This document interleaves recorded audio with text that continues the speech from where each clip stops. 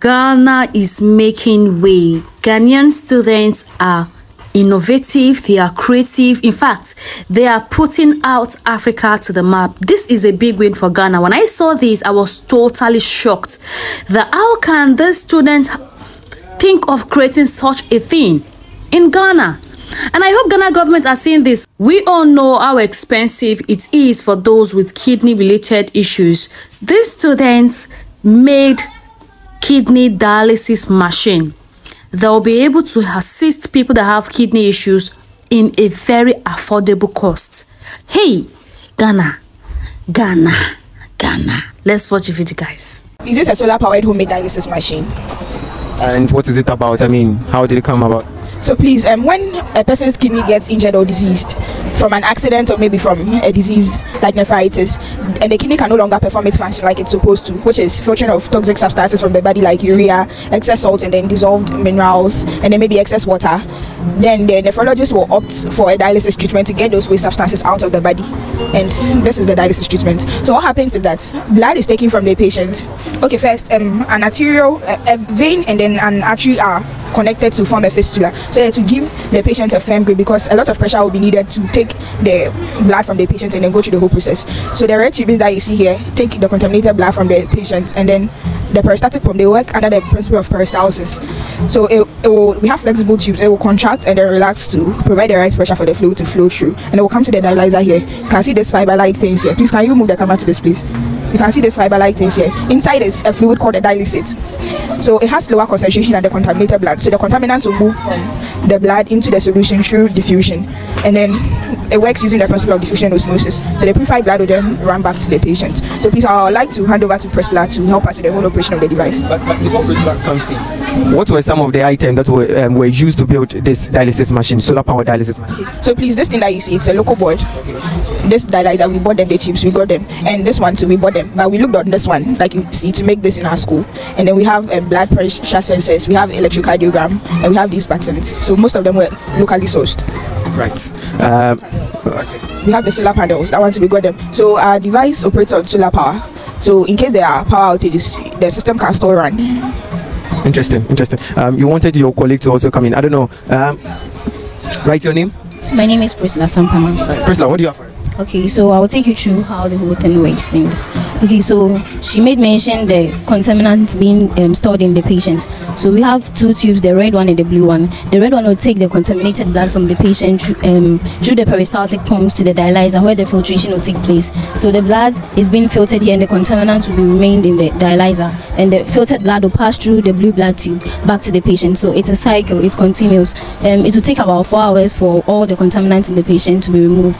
Okay, so the patient's vitals will be measured. We have sensors built inside the machine, and all the vitals will be displayed on this screen. So the blood pressure, the electrocardiogram, blood flow rate and temperature, all of them will be displayed here for the doctor to see. We have also programmed the machine to make automatic adjustments to any deviations. For instance, when there is a significant drop in temperature, the machine may increase the pump speed for to maintain the system to circulate. All the circulation should be constant and no deviation. So we also have visual alarms that will alert the doctor to any deviations that I talked about, so that they can attend to the patients. Can this really work in a health facility? So please, honestly speaking, this is a prototype, so it has to undergo some process of refining before it can come to the market. More scientific refining before it can come to the market. So now what are we waiting? We want to invest this because there are lots of things that we are planning on adding. We want to add robust peristaltic pumps that will actually trap the air bubbles that we can even see, because if they should go into a patient, it can end up killing the patient. So we have a lot of modifications to make.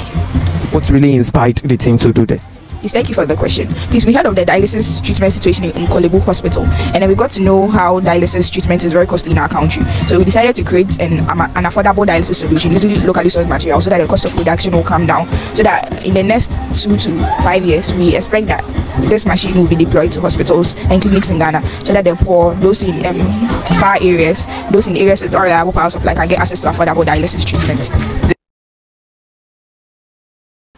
At this point, I give it up for Ghana. Yes, I give it up for Ghana. The STEM system of education has come to stay in Ghana, and this is the impact of it on the students.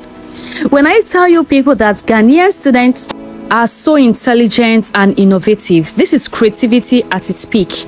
You all know how kidney dialysis work, and these students brought this into limelight. You know, they made this here in Ghana. This is made in Ghana kidney dialysis machine made with solar. The STEM system of education is impacting in the lives of these students, and as well, these students, what they learned in the school, they are already portraying it. They have not even attained the university level, and they are doing this marvelous work here in Ghana. Imagine when they attain the university level, graduate from the university, and start inventing all those things. How would you see Ghana in the next 10 years? Ghana will be the hub for technology. Ghana will be the London of many Africans, because a lot of people will be coming down here to Ghana to come and acquire medical attentions. They don't need to go to India, to China to invent. All those things are here. If only the government can be able to pick the students up, empower them the more. You guys heard what she said. She said these machines cannot be made use of because it has not attained the level of which they want it to attain. They need the government to empower them to get things that they will be able to use this machine in the hospitals. For them to come up with this idea to use the solar power to make sure this machine is working, it shows a lot. It tells a lot. It tells that Ghana in some years to come would be the next Indian. It would be the next country that people would want to come into for medical attentions. If not now. Even as it stands right now, a lot of people are coming into Ghana to seek for medical attentions. Right now, people are coming to Ghana to seek for medical attention. When I see the potentials in these students, I would say to myself, Ghana in the next 5 years, not just 10 years is too much. In the next 5 years would be so developed that people will begin to say the name Ghana, and they will brag with Ghana with their heads up. People will begin to see the goodness here in Ghana. These are students that has potentials. The government impacts into the educational system, and as well, they are showing us that what we are being taught in school, we are also impacting it. We are about to impact it on the society by doing this dialysis machine. For those that had kidney-related issues, this is a big win for Ghana. If only the government can take it up and empower these students and make sure that these students have the necessary basic things to accomplish these dreams that they have for Ghana, the motherland. If you watch this video to this point and you have not subscribed to the channel, please smash that subscribe button, and please give this video a huge thumbs up. Let this video get to 1,000, even more than 1,000 likes, because the world needs to see this. The world needs to see the potentials Ghanaian students, not just Ghanaian students, Ghana as a country has, and the impact of these to the society, and not just to the society, but to Africa at large. And this is going to be a beneficiary to other African countries, returning subscribers, Midasi, and to all those that are just seeing this video for the very first time, Akwaba. Please don't forget to like, share, and comment. See you guys in the next one. Bye.